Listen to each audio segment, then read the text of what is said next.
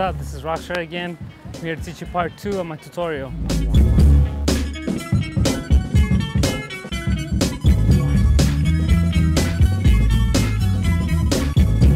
From here, we would have to continue the motion, so you can go anywhere from that. You can come back, reverse, again, reverse, depending on what you feel. From there, I'd probably go to footwork, and then I'd find the step, which would be here.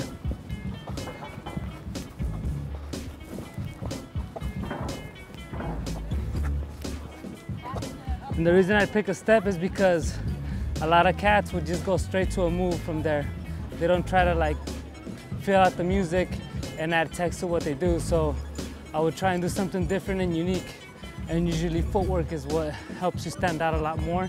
Instead of just doing your typical air chair or your typical air flare or your typical big flip or big freeze, then I choose to do something small and technical to let you know that I got variety. It would just be levels of footwork because you're playing with your knee, you're going back up to a freeze, opposite angle, same thing, you go both ways, you know? So you try to add different angles of footwork, so it's not always the same thing. You gotta learn how to play with it.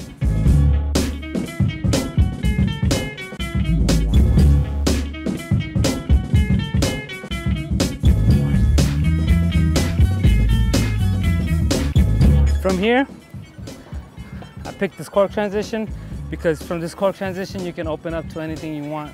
So depending on the music or how you feel, it's always good to kind of let yourself go a little bit. Because if you do a set, you do the same set every time, it starts to get old. So from there, I can choose to go here, like I said, or I can choose to just unlock my body. Then from there, I'd go to footwork.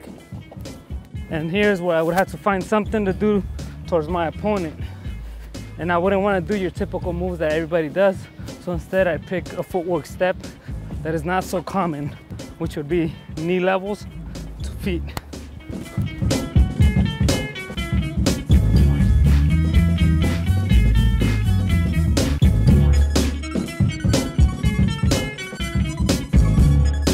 Through the levels,